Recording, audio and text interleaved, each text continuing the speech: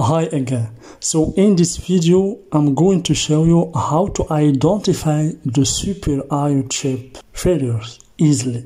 You know that the Super I/O, as you can see here, this is the IC that is responsible for the whole power in every computer motherboard. So please pay attention because this video will be a very important video. So here we have an article that I'm going to show you and we're gonna discuss, but let me first show you the schematic or the circuit diagram of the Super I/O. So let's go here. So as you can see here, this is the Super I/O or the keyboard controller. So the Super I/O is connected with the keyboard, means it controls the keyboard, okay?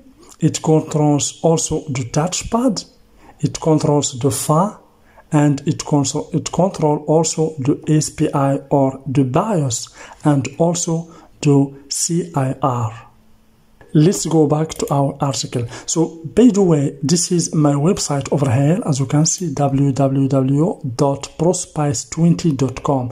Here in this website, of course, I will put the link of this article in the description box, and if you want to go to this website, you will find many articles that speaks about how to diagnose and repair this motherboard and all about motherboard repairing. So let's get started. So just pay attention and follow me. You will understand many tips in this lesson. So here we have a guide to identifying Super I/O chip failure symptoms. So basically this is the Super I/O, as you can see here. This is its picture. Here we have the reference of Super I/O. As I told you before, this is the main IC that controls all power into computer motherboard. So let's see first introduction. So in this video, I'm going to provide you with a comprehensive understanding of the symptoms that may indicate a failing Super I/O chip and guide you through the process of troubleshooting and resolving the issue. So let's get started. What is a Super I/O chip? The Super I/O input-output chip, also known as a Super I/O controller, is an integral component of a computer motherboard.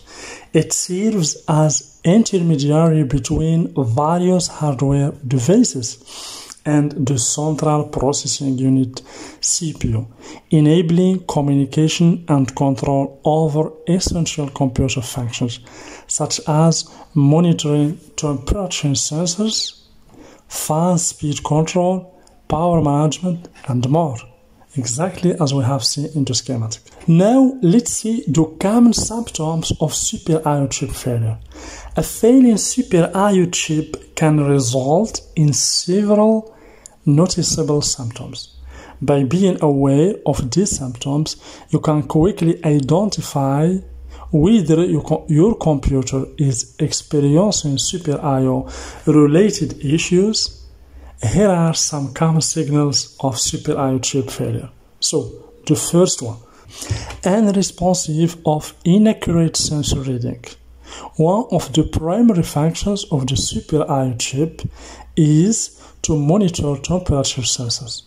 If the chip is failing, you may notice that the reading provided by software monitor tools are inaccurate, inconsistent, or unresponsive. This can potentially lead to overheating issues if not addressed promptly. So the second symptom, malfunctioning fan speed control. The Super I/O chip is responsible for regulating fan speed based on temperature reading. So as you can see, ensuring optimal cooling for your computer. When the chip fails, you may experience issues with fan speed control, such as fan running at a maximum speed constantly or not spinning at all. This can result in poor thermal management and increased risk of hardware damage. So the third symptom, USB and serial port problems. The Super I/O chip handles the communication and control of USB and serial ports on the motherboard. If the chip malfunctions, you may encounter difficulties with these ports, such as devices not being recognized, slow data transfer rates, or intermittent connectivity problems. These issues can significantly impact your productivity and device functionality. So let's go now to fourth symptom, power management issues. A failing Super I/O chip can also lead to problems with power management functions. You may experience irregularities with sleep mode, hibernation, or system shutdown. These issues can be frustrating as they disrupt your workflow and force you to power off your computer manually. The symptom number 5, unreliable keyboard or mouse input. The Super I/O chip facilitates the communication between the motherboard and input devices, like keyboards and mice. If the chip is failing, you may notice input delays, irresponsive keys or buttons, or intermittent connectivity issues. With these peripherals, this can significantly impact your user experience and productivity.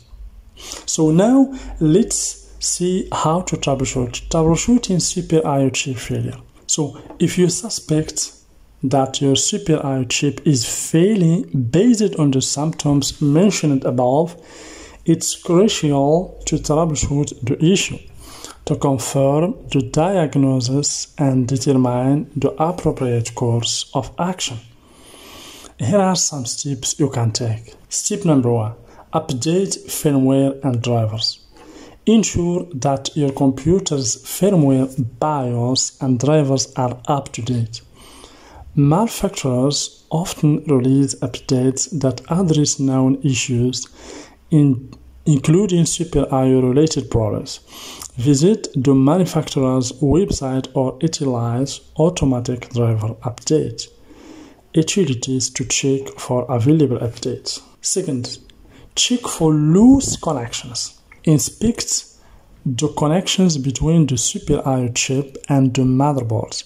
A loose connection can result in erratic behavior. Carefully reset the chip, ensuring it is firmly inserted into its socket. Exercise caution while handling delicate computer components. So, number 3, monitor system temperature. Use reliable software monitoring tools to keep an eye on your system's temperature reading. If the Super I/O chip is failing, you may notice unusually high temperature. Consult professional assistance if you encounter alarming readings or suspect additional hardware issues. So now let's go to conclusion. Identifying Super I/O chip failure symptoms is crucial for maintaining the proper functionality of your computer. By recognizing the signs and taking appropriate troubleshooting measures, you can swiftly address any issues related to the Super I/O chip. Remember to seek professional help if you are unsure or uncomfortable performing any hardware-related tasks. We hope this guide has been helpful in assisting you in understanding the symptoms and troubleshooting steps involved in Super I/O chip failure. Ensure the optimal performance of your computer by keeping an eye on its hardware components and promptly addressing any concerns to arise. So this is all, guys. I hope that you understand a little bit about Super I/O symptoms and how to troubleshoot it. So as I told you before, here the schematic shows to you exactly the component that is connected to the Super I/O or to the keyboard control, as you can see here.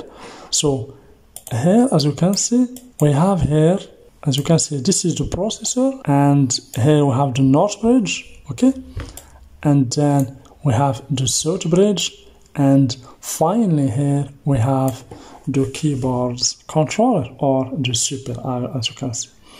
So it is connected to the BIOS, to the fan. That's why we speak about fan speed, to touchpad, etc. Okay, so I hope that you understand a little bit about this Super I/O, one of the most important IC in every motherboard.